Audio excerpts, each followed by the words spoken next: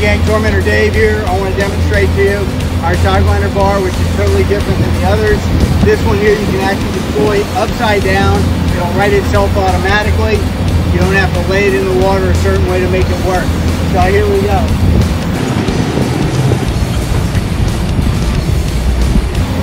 It's upside down. Right now, I lock it up. It comes right side up.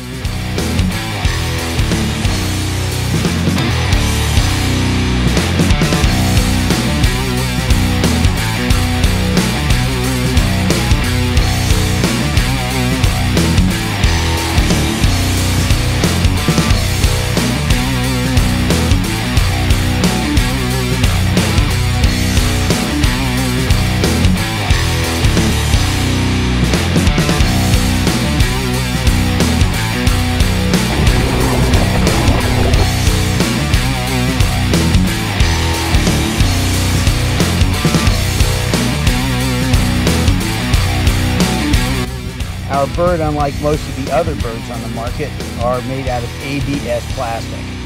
Most other birds are made out of polypropylene. Why is this important?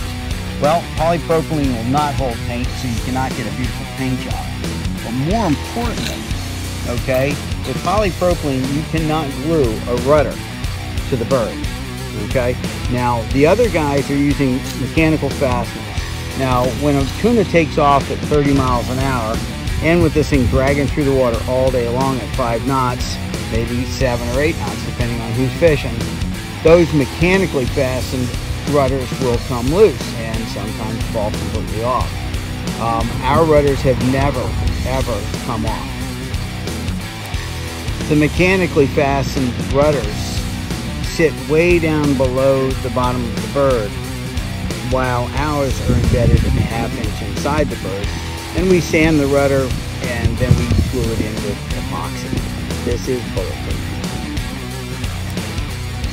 Another important issue is we through wire our bird, okay, with what's been tested at 400 pounds. So you'll get no chafing of mono where it passes through the bird. If you pass mono through the bird, it is definitely going to chafe at the nose and the tail end. As far as I know, we are still the only manufacturer that is tipping our bars with rubber so that it doesn't scratch up your boat or your legs. Now, we hear lots of reports of chains flipping over and diving, okay, while you're trolling them with the other brands. Ours will never do this. Why?